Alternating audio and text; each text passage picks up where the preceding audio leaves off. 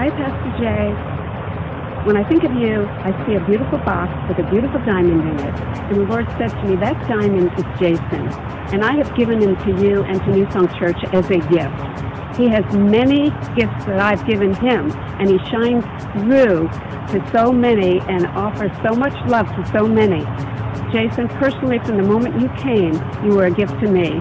And I know everybody around here feels the same way. So thank you for being who you are, shining forth what God's given to you. We love you."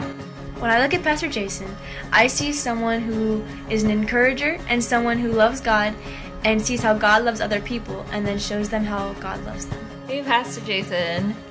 We just want to say thank you for all that you do for us. Yes. And we love you and your family, and we're so glad you guys are here. So glad. And when things are tough, just wanted to encourage you with these words.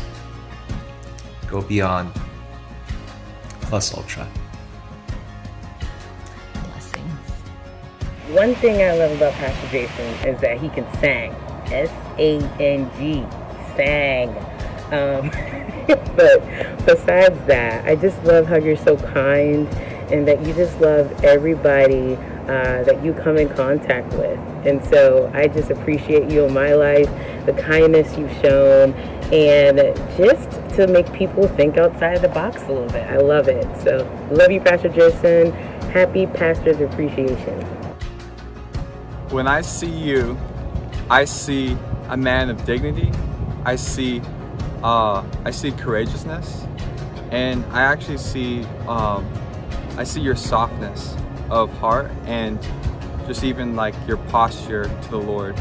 When I see Pastor Jason, I see the gentleness of Christ, firm in the truth, but also unwavering and kind.